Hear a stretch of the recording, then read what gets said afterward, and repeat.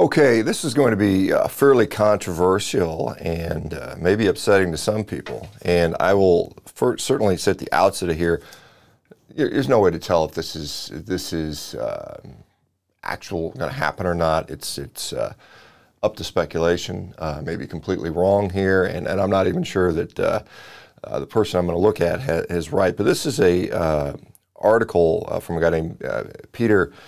And I can never pronounce his name, but anyway, he goes by his name of Hyperlipid, and he is someone who I think has a lot of insight into human physiology, and he's been doing this for a number of years, and has just a great deal of insight into this stuff. And he was talking about GLP-1 agonists, and these are these new drugs out there, semaglutide, liraglutide, and some of these other ones, Wegovy and things like that, that are being used as weight loss drugs. Initially, they were utilized for diabetes, and now have gotten a secondary use in weight loss drugs. And they're very popular, a celebrity thing, and people are losing weight. It works via, a GLP-1 agonist, and it seems to suppress appetite. But he dove into the physiology on this, and this is, somewhat maybe at a deeper level. I'll link it so you guys can read it yourself. Basically what it shows is, you see basically a thermogenic uncoupling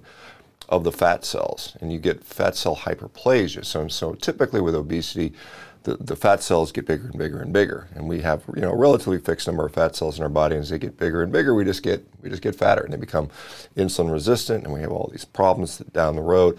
And the drug apparently uncouples the thermogenesis from these cells so that they stay small, and that is considered protective in many cases. That if your cells stay small and don't get big, that ultimately provides some protection here. But the concern that he brings up is that with this, there were two things. One was there were a number of studies that were done, randomized controlled trials, that showed an increased risk of breast cancer. And there were some, in humans, and then also in vitro, which is in lab culture. And so the comment that he makes, which I thought was quite strange, and and this is something that, as someone who is skeptical of the pharmaceutical industry, as someone who has seen many drug companies find many billions of dollars for basically lying, for committing fraud. And this is someone who's worked, discussing this, has worked in this sort of industry for many years as far as seeing a lot of these things. And what his comment was that currently the risk of promoting breast cancer by GLP-1 agonists is taken sufficiently seriously to have promoted a systematic review and meta-analysis to bury said risk, which is a very snarky type of comment. And what he's saying is basically, they saw a signal that breast cancer was there, and then they did a big systematic analysis to kind of bury the risk so that no one could seem at fault. Now, is that something a pharmaceutical company would do? Who knows? And it could just be that they did a systematic analysis and it shows no increased risk, and that's what's going on, and that's very plausible and possible as well. But that comment there I thought was just quite interesting, and as we know, we've seen that very thing happen. A lot of medical fraud clinical fraud has happened within these pharmaceutical companies. So it's interesting that that's there. But one of the more interesting things to me is, he talks about, the fact that we have these sort of very insulin sensitive hyperplastic cells, lots of little cells. And, when the drug, either he thinks it's going to be pulled from the market, his comment is, eventually these drugs will be withdrawn, so what will happen to folks with years of adipocyte hyperplasia, where individual cell hypertrophy has been suppressed? The very numerous small adipocyte cells will, without their uncoupling drug, become enormous. People will become hungry as they develop hypertrophy of all those lovely tiny insulin adipocytes. Oops, it's going to be bad, but that's years down the road. So what he's suggesting is, you're on this drug that uncouples your cells, and they become very small, and many lots and lots of them. And when you get off the drug, either it's recalled, or you can no longer afford it, or insurance company cancels it, or whatever, then you get a rebound effect with all these cells. You become hungry again, and these cells just hypertrophy, and you gain more weight. And whether that's going to happen or not is again, purely speculative, right? I'm not saying this is definitely happening, but it's interesting. I put this post up on Instagram. Of course, we had a couple of physicians calling me, every name in the book. How dare you question a pharmaceutical drug?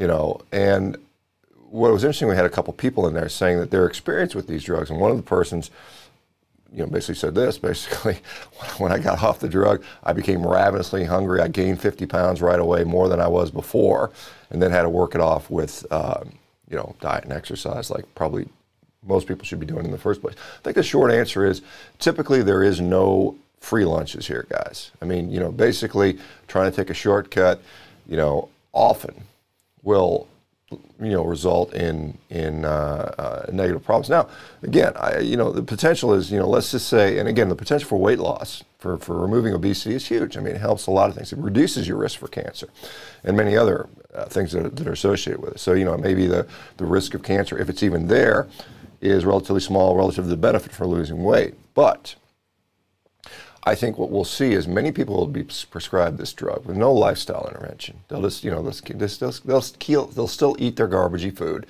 They'll go on the drug for, you know, a couple of years, lose some weight. For whatever reason, maybe they come off, maybe they can't tolerate it, maybe they can't afford it, and then they continue in their crappy lifestyle, and they go back and they have this awesome, you know, awful rebound effect. Now, let's say you can get somebody to lose that initial 20, 30 pounds, so they feel better, so they can start exercising. You can also clean up their diet at the same time. To me, that may make sense. That may be a win here. So anyway, I will, again, caveat, I'm not a fan of the pharmaceutical industry, as you guys well know. I think there are some drugs that are effective and be helpful, but I think there's a lot of, particularly these days, there's a lot of corruption that's going on. I mean, we see it at the FDA, we see it at places like the CDC, we see it where, you know, these companies are paying basically to get drug approval, and a lot of times, you know, we're seeing these drugs withdrawn from the market not far afterwards. So anyway, just buyer beware. I think caution is always, it's better to be, you know, and this is something I learned in medical school, you know, and as a surgeon, they said, you know, it's not good to be the last guy, but it's not good to be the first guy. You know, it's just kind of like, just kind of sit back and watch for a while and see what happens. You know, give it a little bit of time, maybe a couple of years, and see what's actually happening here. Because these drugs, while, you know, they certainly are causing a lot of people to lose weight, there's no doubt about that. Is there going to be some downward effect downstream? Perhaps there is. Perhaps it'll be a significant effect, and you know, we'll just have to see. All right, let me know what you guys think. World Carnivore Month Day 4 is underway. I'm starting out with a couple of ribeye steaks. Things are going well. I'm like I said, I just feel wonderful doing this way with just straight beef and salt and water, and that's what works for me. I don't know what works for you guys, but all right, we'll talk to you soon. Bye-bye.